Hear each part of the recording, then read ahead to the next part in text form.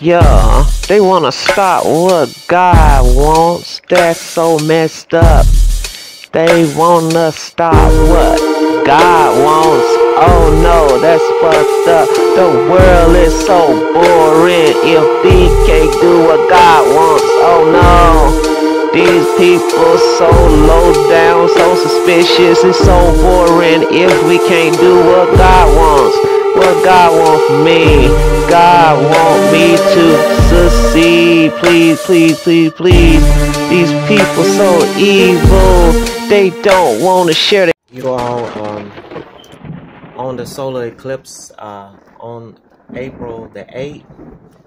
Now everyone know that the government, the federal government, is going to try to cover up the event with fake weather.